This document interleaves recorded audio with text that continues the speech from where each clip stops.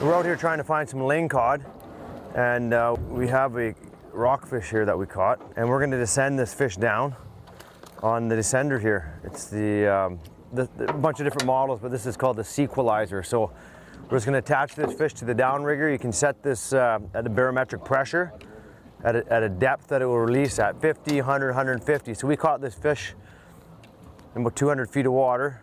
So we're going to put this SeaQualizer at 150 here. You send him as deep as we can. Right into his mouth there, like that. We're going to hook him onto the downrigger clip and just slowly lower him.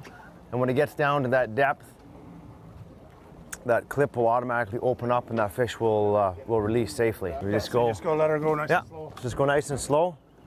He's hooked up. And this is severely going to help this fish's chances of surviving. And right now with regulations and that, and you know, with all the restrictions on yellow eye, this is an important thing to do to try and preserve those fish.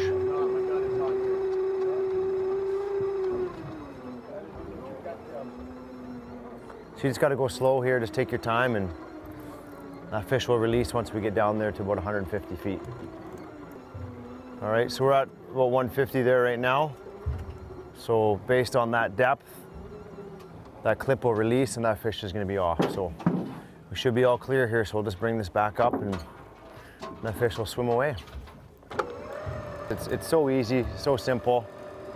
I think everyone who's out here fishing these bottom fish is looking at getting one of these. You know, it's just doing a small part to help out. There you have it.